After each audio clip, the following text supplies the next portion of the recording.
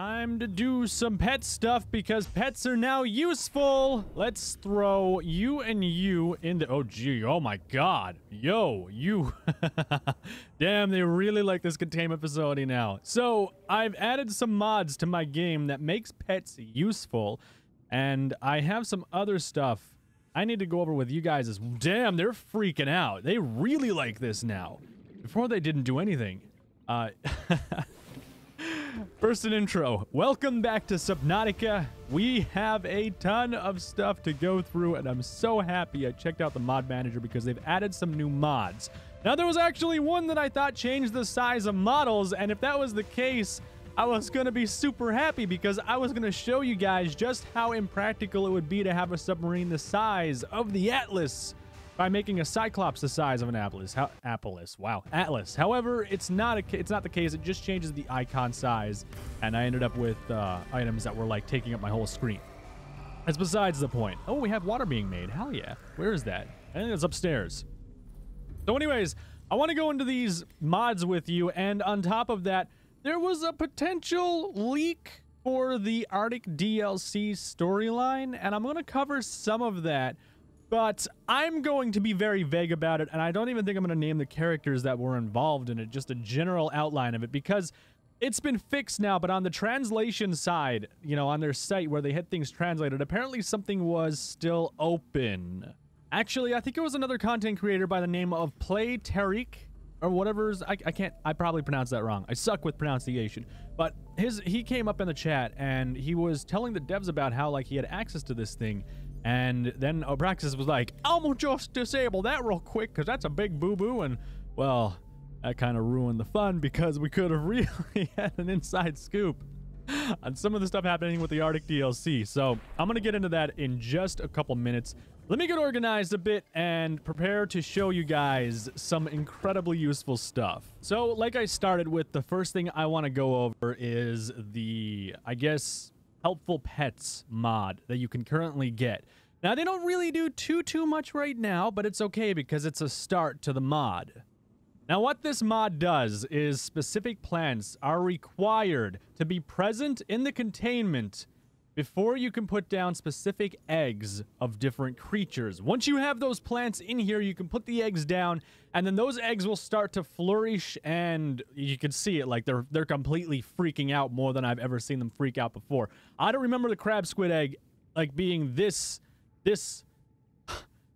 throbbing, and it's kind of gross. Maybe it was this throbbing before and I just didn't pay attention to it, but I mean, damn, this is crazy. Like, the thing almost smacked my jaw when I threw it down into the tank. But once you have the things that you need, so in this case, I needed the blood oil and I needed the koosh thingies as well. Once you have those, well, then you can actually put these eggs down and they will start their process of hatching. And obviously you can have more ingredients required per creature. Now, once these guys hatch, these ones particularly will generate electricity while in here.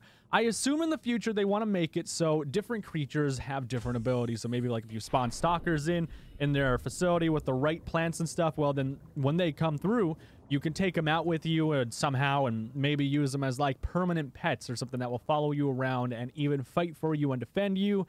So on and so forth. It's really cool, and I think they could expand this even more than what they have right now, where they'll generate some electricity and everything will be all la-di-da, you know. Oh, look, we're going to make some power for you, which, I mean, it's good to have them pull their own weight and not have to sacrifice the eggs to the power generator over there now. They do have a lot of plans as well to add on to the mod and make it even better than what it currently is and what's stated, I guess, in the whole Nexus mod manager thing. And there's a lot of ingredients that you can actually require for different things to make the game harder or easier depending on how you want to play. And the size of the creature will basically dictate how effective they are. If you have a small crab squid and then you have a big one, well, the big one's generating more power for you, more or less, along with those electric eel things. But it's really cool. I strongly suggest you check it out. I'm going to see if this mod's working. We'll pay these guys a visit in about half an hour to see if they've finished incubating and if they have hatched or not. Now, as for me, there's another mod I wanted to show you guys. I got to go upstairs, actually, to where you hear all the water, because this is actually a really useful mod, and I like this a lot because it's so frustrating to have no option for this, and I don't know why the Subnautica devs didn't add this in. So I see that. I think that's the power generator I have upstairs, but this right here is the filtration machine, and it has filtration complete, so I can actually take these out now, and it'll continue making water, you know, constantly and drain power from my base. It's just insufferable to have this many in here because you have to have a consistent supply of power. And I mean, then if I go over to one of my lockers, possibly this one, you can see I have more water than I know what to do with. Like, I have an excess of H2O. Well, what I can do, since I don't need any, is I can actually toggle them off. Look at that. It just shuts them off, and it makes them do no noise or make no noise at all. And on top of that, your power consumption is no longer a thing. And if you want to start them back up, just click again. Couple seconds, bam, it's back on, and it's making water for you. Now, amazingly, this also works for the floodlights. This guy right here is on, and this one right here is on as well. Well, I can actually toggle the floodlight so it's off and no longer draining power. And this guy right here, I think I can too. Yes, I can. So you can actually turn the lights on and off, so on and so forth, because these suckers take a lot of power.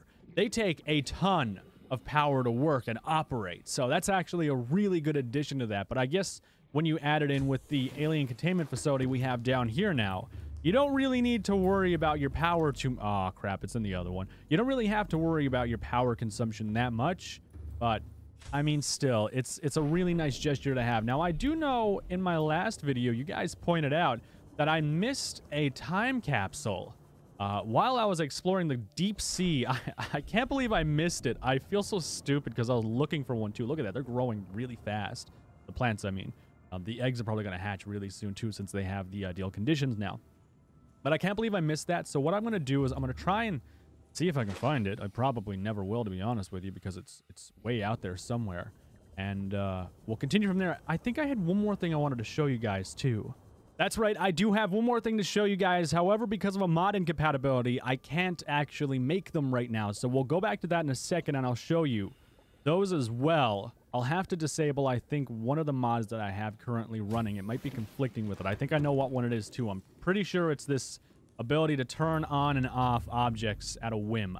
I think that's the mod that's incompatible with it. So we'll have to check that out in just a moment. However, I am going to go get the time capsule and see what kind of goodies I have. So if I'm right, it's just down around here somewhere. Should be time capsule. I think it was... No, it wasn't down this far. I remember the vent, though. Zelan said it was at 35 minutes into my video. I missed it. And it's so hard to see crap down here. Oh, there it is right there. Yes. Hi. How you doing, gorgeous? So that's what I was looking for. I'm going to scan it first. Actually, no, because I already have all my blueprints. I used a cheat to give... Oh, God. What? No. Get the hell out of here, man. The hell you doing? Freaking thing flew up in my face. Let's see what we got. Give me some goodies. In times of darkness. And then a really nice screenshot of just darkness. Darkness cannot drive out darkness. Only light can do that. Ion-powered artificial light. And then they gave us a nice ion battery. Oh, that's actually a valuable battery, too. That's going to help me out a little bit. Damn. Well, thank you for leaving behind that for me. I appreciate that. I'd like to find some more time capsules, but I just don't have time to do that. What I should do... I don't have time to find time capsules. Oh, what I just hit? What was that? Something just tentacle slapped me. I wasn't really receiving of that. Okay, whatever. I'm gonna head back here. I should, by now, have some hatched eggs, and I should be able to see if they're generating power or not, like they should. Which would be great if they are. And then I'm going to talk about some of the storyline, and we're going to check out the last thing, if it works again, that I can show you guys. Here we go. I should be able to dock you up right here.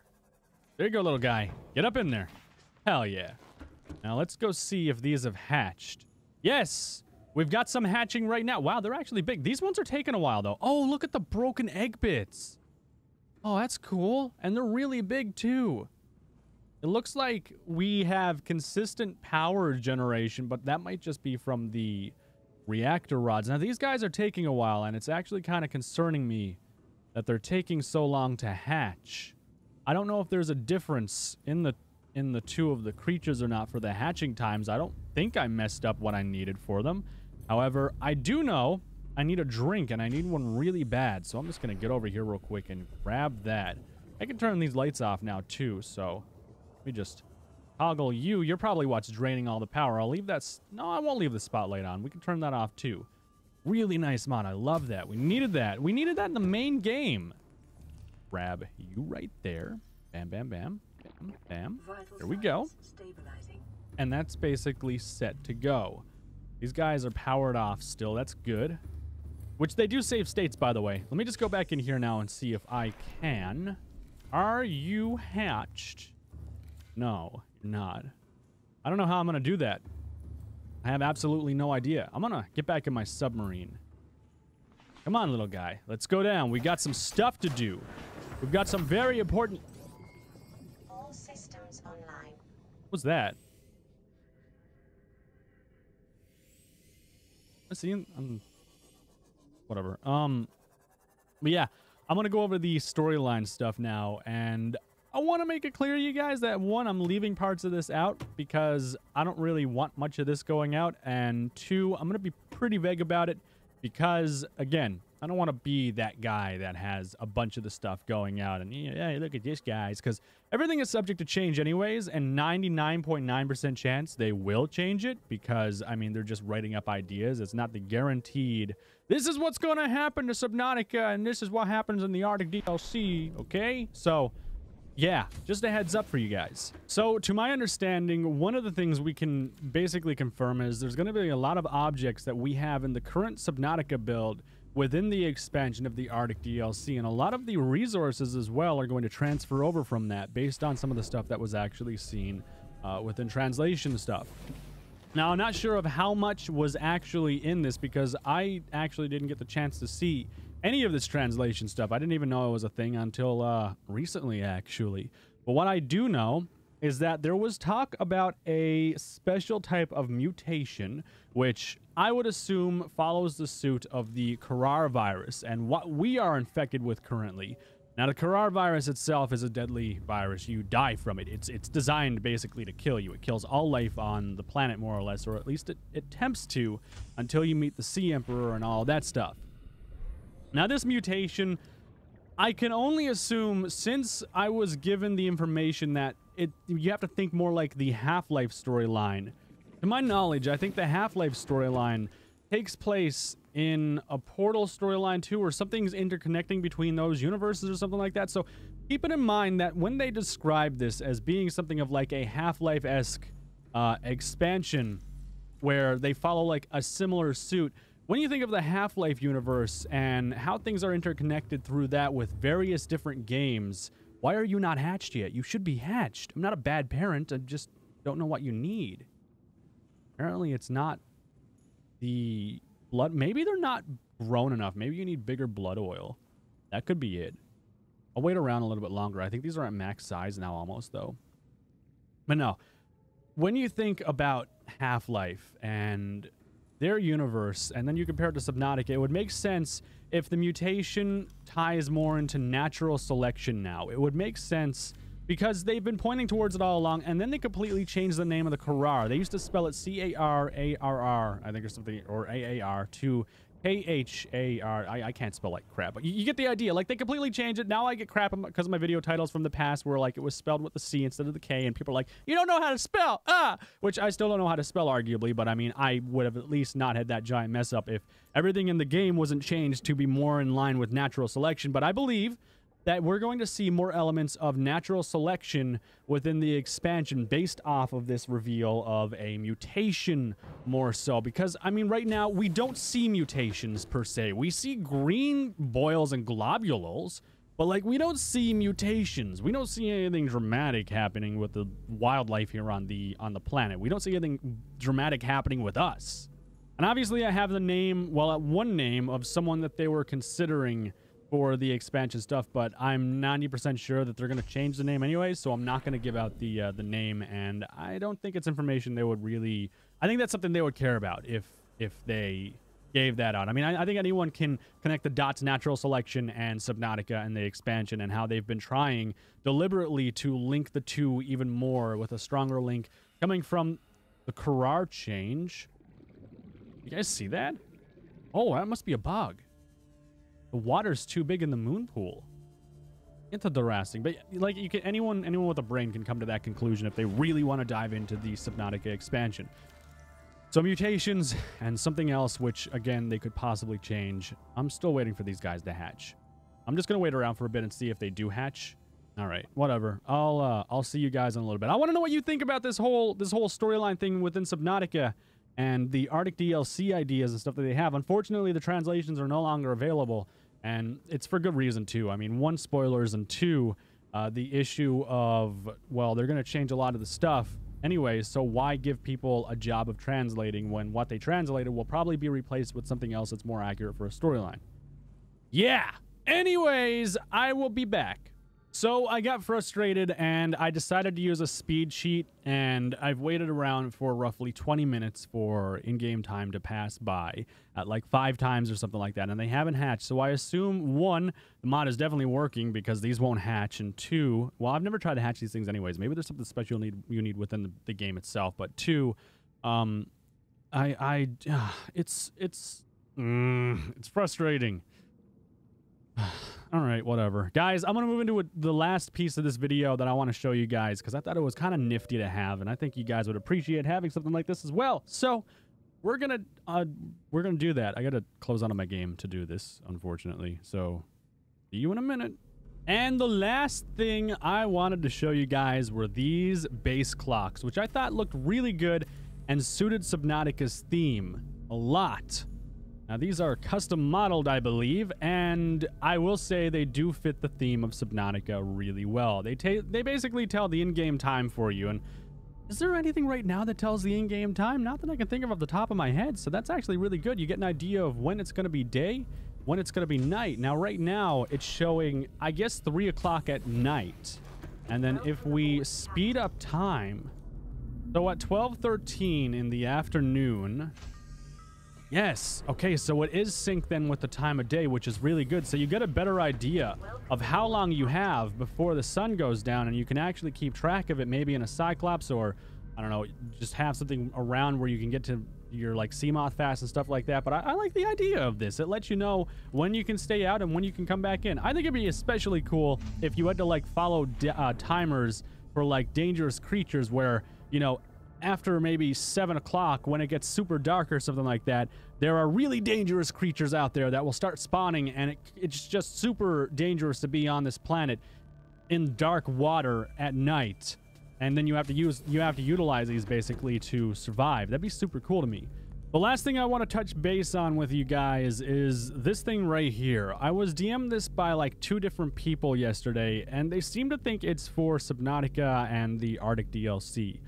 Unfortunately, no. Again, it's not. Some people are actually circulating this in my Discord server thinking that, hey, this might be one of those things. So I think someone's trying to bamboozle us again. This doesn't look to be anything for Subnautica, and it was copyrighted in 2011. And I don't think they were planning anything for the Arctic DLC in 2011, to be honest with you. I think Subnautica... I don't even think Subnautica was a thing. It might have been like an infant idea in the back of like Corey's mind or something like that. But like, I don't think it was actually anything viable. Maybe for the original Subnautica, but I don't believe this is anything to be wary of at all or think on. Because I mean, this comes from an artist. Actually, they're really talented. So I will say that it is a really good looking thing. But Ken Bartholomew, something like that. They're a character designer, and they have a lot of cool stuff. I love some of this stuff, actually, that they have as concept art. However, I don't think any of it... Ooh, that looks really cool. Damn. That is awesome. I don't think that picture has anything to do with Subnautica, so please stop passing around these fake images, hoping I'll think that they're real things when they're not. Anyways, guys... back in Subnautica.